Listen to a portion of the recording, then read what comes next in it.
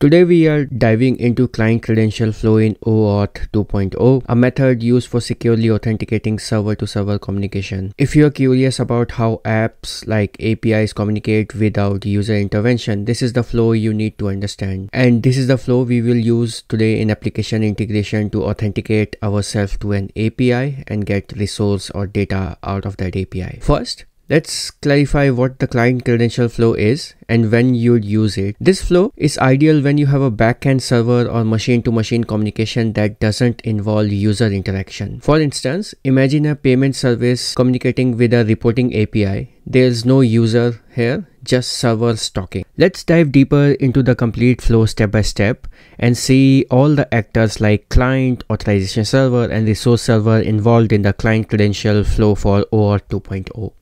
In this flow, the client, think of it as the application needing access, must first register with the authentication or authorization server. During this process, it gets a client ID which uniquely identifies it and a client secret which is essentially its password. These are like app's credential for authenticating itself. Next, the client sends a token request to the authorization server. This request includes the client ID and client secret for authentication and the grant type which is set to client credential to indicate this specific flow. Now the authorization server validates the client's credential. If everything checks out, it responds with an access token. This token is essentially a key that the client can use to access protected resources. Finally, the client uses the access token to make a request to resource server. This is the server hosting the protected API or data. Resource server verifies the token, and if it's valid, it provides the requested resources. Here's a quick recap. The client authenticates itself with the authorization server. It gets an access token. It uses the token to request resources from the resource server. It's very simple, efficient, and secure way for server-to-server communication. So now that we understand the complete client credential flow, let's see a real API and an authorization server which can provide us this access to call that API. So now I am in my admin and I'm going to make a call to this API which I have set up.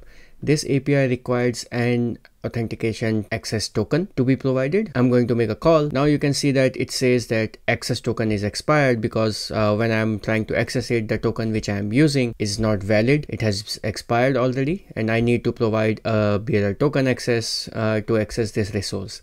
Now, how can I get this access token? So now I am using the client credential resource which is provided by authorization server. And before I make this request, as we discussed that I need to provide client ID and client secret, which I am passing inside the body of my request. It's a post request which I am making. I'm providing a client ID and client secret.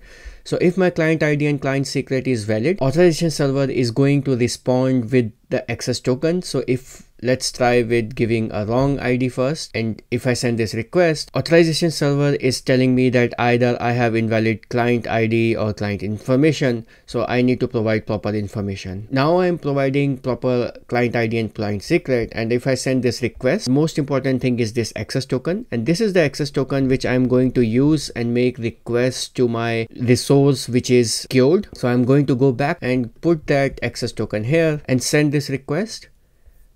Now I am able to get response from my API server which has taken this token, validated it with an IDP authorization server, and then send me back the resource which I was looking for. Now let's go to application integration and implement this whole flow using application integration. So now I'm in application integration and let's create integration. Now to test my integration, I'm going to create an API trigger. In application integration, you have two ways to call any external resource. Either you can create an HTTP connector or you can use a REST API task. So first I'm going to use REST API task. So let's configure this REST task. So my endpoint is very simple, the resource which we just called from our postman. So before we set the authentication information, let's test and see if we are able to make this call.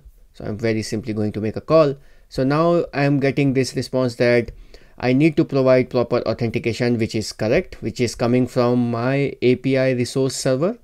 and it is telling that I'm not providing proper access detail, so I need to provide that. Now let's configure that REST API task. You have something called as authentication profile, and you can use this authentication profile to set up different kind of authentication which you need for your API resource.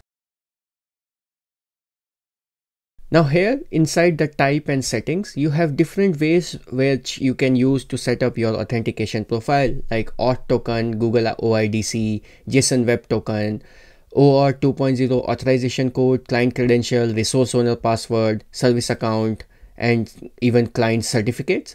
So this time we are going to use client credentials. So I'm going to put this. Now here are some configuration I need to give. I need to provide token endpoint. So now my token endpoint is the authorization resource endpoint which I was using previously. So I just give that with a complete parameter which I am providing, like grant type, client credential, and then the client ID and client secret which I was using.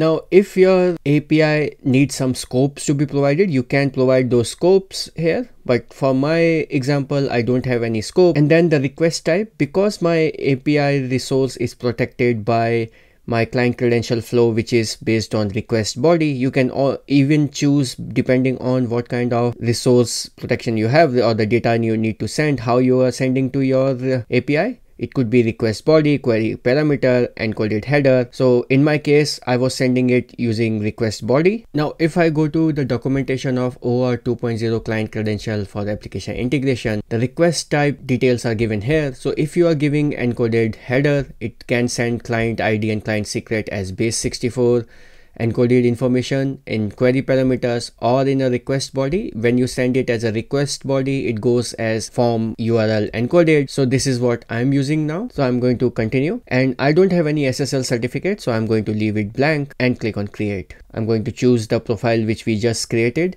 and this time I'm going to test it again. Let's go and see if we got a response from our API. If I expand this, so here is the response which I was getting from my API. Now what happened in this case was application integration first called my authorization server, got the access token, took the access token out of the response, put it as a bearer token on my API call, and then that API server validated the access token which I sent and sent me back with the response of the API which is protected by client credential authorization flow. And this is how you can use application integration to call an API which is protected by OAuth 2.0 client credential flow. Thank you.